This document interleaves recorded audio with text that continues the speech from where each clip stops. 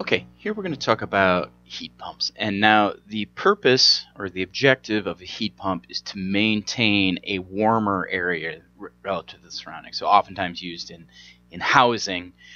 When it's cold outside, you want to keep it warm inside. Okay.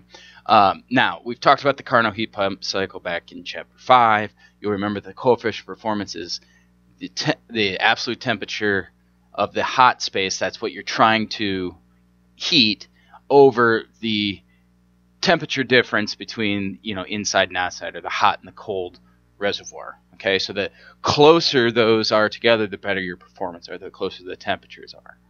Okay.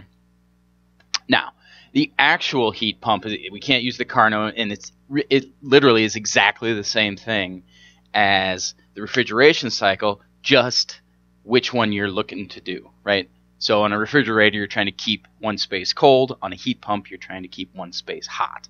Okay, but it is exactly the same system with an evaporator, condenser, compressor, and an expansion valve. Again, this time Q out is what is important to us. So the coefficient of performance is just Q out over the power input to the compressor rather than Q in to the power input of the compressor.